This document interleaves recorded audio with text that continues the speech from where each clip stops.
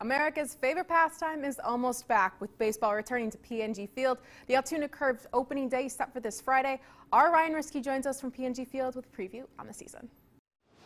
Opening day is just 2 days away for the Altoona Curve.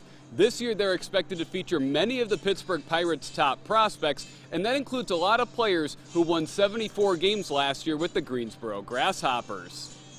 Moving along with those prospects from High A is manager Kyron Madison, who is in his 13th season as a manager.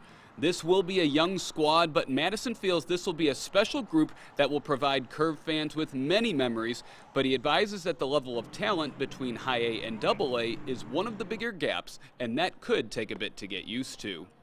You see more guys across on each field on both teams that have the ability to play in the major leagues. I think the separator is what goes on between the ears. Obviously, some guys can be more talented than others, but I feel like every player at this level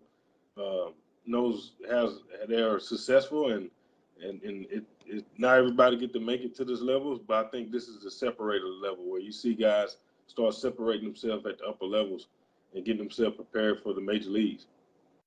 First pitch is scheduled for 6 o'clock on Friday against the Harrisburg Senators.